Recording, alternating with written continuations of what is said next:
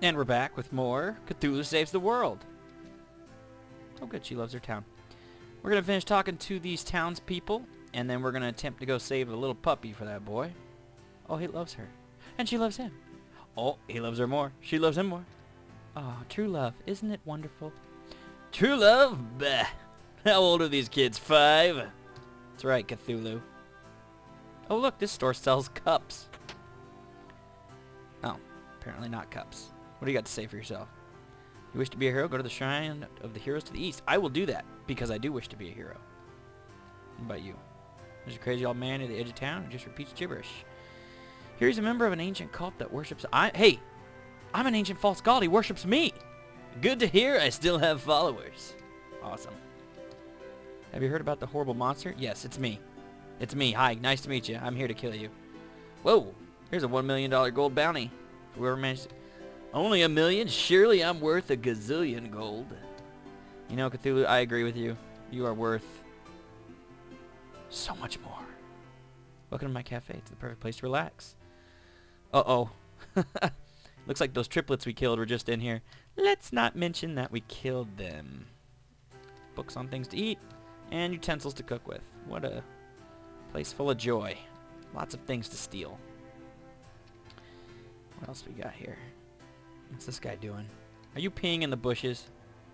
Students at Miskatonic University are quite cute this year, don't you agree? Nope, you're being even weirder than peeing in the bushes.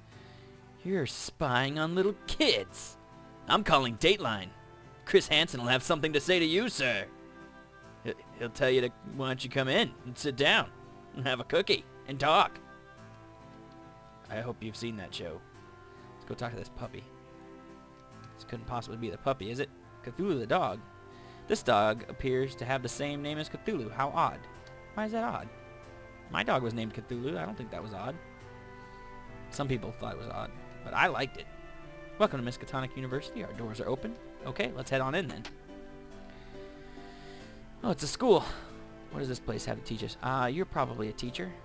You're entering lesson 1. Know your stats. Oh, this is just stuff about playing the game, which I already know. What about you? I sent a researcher to the old city of Innsmouth to investigate the strange look of the people who live there, but he hasn't come back. I hope they didn't do anything to him. Well, that is a reference to an awesome H.P. Lovecraft story called The Shadow over Innsmouth. You need to, if you're playing this game and you haven't read the H.P. Lovecraft stories, please do. Do not base your knowledge of Lovecraft off of South Park or off of any other thing than H.P. Lovecraft. All the other stuff is great, don't get me wrong, and it adds to it. The movies they made of it, it's all wonderful. But read the original stories. The Shadow over Innsmouth is one of the best H.P. Lovecraft stories. It's basically one long chase scene. Ooh, it's the inn. Do you know how I know that? Because it says inn. Don't mind if I do. But it's this great chase scene, and the main character is being chased all over town by these monsters, and it's really horrifying. And I love it. I straight up love it. And by the way, that poor guy's researcher is either dead or he's been raped by fishes. That's right, folks. Raped by fishes.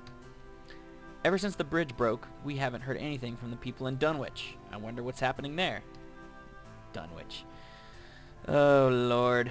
The Dunwich Terror is another good story you guys should read. Free room and board, I'll take that. Save. Dunwich Terror is all about a hideous monster, wouldn't you know? H.P. Lovecraft writing about hideous monsters. Surprise. Beware the dreaded Beltman. Boost stats. Defeat him quickly. Well, there is no H.P. Lovecraft Beltman story, I can tell you that. At least I don't think there is. But Dunwich Terror is pretty good, too. It has a lot of Necronomicon info in it. So if you're interested in the whole Necronomicon side of the H.P. Lovecraft stories, the Dunwich Horror is a good place to start. Hi, little girl. Ah, get out of my room, you horrible monster. I've still got it. Well, good. Somebody's afraid of me. Certainly wasn't anybody else, it seemed like. And I see a treasure chest, which means I'm going to steal stuff from it. What does this book have? Nothing. Keep going. We'll go back down the stairs, and I believe this is pretty much everything, so we can head out of town and head over to the mountain pass. Whoops. Door. Go through the door. You can't go through the wall. Yeah, if you guys are playing this and you really haven't experienced anything else Lovecraft, especially if you've been sticking to kind of the funny side, the cute side of Lovecraft, and there's a lot of that. People love to cute up the Lovecraft. You know, get into some of the real scary stuff. On Steam, there's a game called Dark Corners of the Earth. Is that right? I think it's called Dark Corners of the Earth.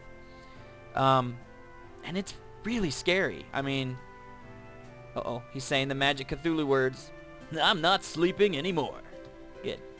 But it's really scary. I mean, a lot of people talk about Penumbra and the games like that, but I would say Dark Corners of the Earth was one of the original scared the pants off you games. It's based off of Shadows over Innsmouth, so it really grabs that story, especially the chase scenes are really thrilling. So we're going to head up to that mountain pass, and we're going to go get that puppy saved. Oh, we're heading into some hills. I think that must be hills. I hope it's not dead leaves.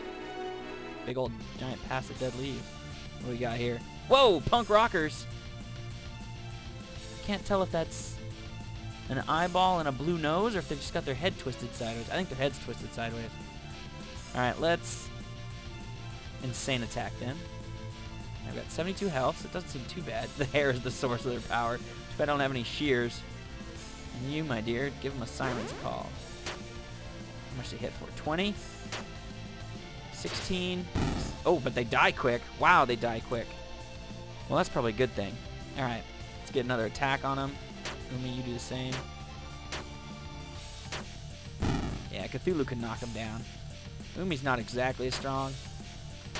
But Cthulhu, yeah, with a 50 point, he can knock him down. Okay, that's not too bad. On we go. As you can see, what is this called? The Ninja Burial Ground. I wonder if we'll run into a ghost ninja. This is just another dungeon that looks just like the cave we were in before, but it's gray. So I'm going to hightail it straight up. You just want to go straight up, basically. There are no secret chests in here. What's this? Ghosts and snakes. Dead ghosts and snakes. Just the way I like them. So let's keep moving up. Up is the way to go. Because this is a bit of a maze, but there's lots of dead ends and no treasure chest. You can go all over this place and not find a treasure chest. But right up here is the puppy. Hello, puppy. This must be Shane. Come on, boy, let's get you home. Halt. This dog has despoiled this sacred burial ground with its digging for bones. It must atone by dying. It's kind of creepy. No, don't worry, boy. We'll protect you. Oh, Umi. Yeah, I'm not going to bark like a dog. I'm sorry, game. That just ain't going to happen. Okay, so we got a boss fight with a ninja spirit. Any game with a ghost ninja, it's alright by me. Could somebody please come up with a game called Ghost Ninjas? I'd play it. Alright, first off, let's get him insane. See how that works. Insane is pretty nice, but sometimes it works against you. Get the siren's call. Let's get him stunned. Ooh, jeez. 21 hits of damage, both of us. He's insane. And 80 points of damage. That's pretty good. Alright. So let's get an attack on him. What does he got? He's got a lot of health. You know what? Let's use Flame Strike. Umi. See if you can blind him. But he's stunned. You resist the blindness. Whew, 249 damage. Flame Strike is the way to go, people. Flame away. Kill it with fire, as they say. Kill it with fire. Alright, cool. Umi, what do you need to do this one? Just attack. Should be good. Yes. That is awesome. I think Umi should be able to make it. I hope. Heal yourself, Umi, if you make it. You did. Wow, dead ninja. That is one dead ghost ninja. Okay, so for the ghost ninja, go with your gut, use fire. I don't know why that would be your gut. Although sometimes I think when I see ghosts, I think kill it with fire. That's just in general how I work. Sweet, Cthulhu leveled up, level 9. Gotta love that. Let's see, you can choose between Nightfall and Curse. Nightfall, all enemies, adds insanity. Yeah, we're going with Nightfall. I'll take that. And Umi is level 9. Okay, so we got full heal, Targets one ally, restores all hit points, revive, and cure combo reset. Or add cure, passive ability. Heals spells, also cure ailments. Oh boy, this is a tough choice. I'm going to add cure. I like that. I have a feeling we'll be getting some ailments. Yay, we won! Where did Shane go? I hope he's okay. I'm sure the dog just ran off back to its master. Let's head back! Cthulhu, I could not agree more. Damn punkers. Dead punkers. Cthulhu doesn't like punks. He says, get off my lawn. Alright, I'm going to just head back into town, and I will pick up there. If I run into anything interesting on the way back, I'll make sure I catch it. And we're back in town, and it's time to go tell a little boy that his puppy is safe. Well, apparently he already knows. You rescued Shane. Please, take this. It belonged to my grandfather. You gained the trance sword. Oh, that sounds cool. And Cthulhu became more heroic. Dude, Cthulhu is heroic as it is.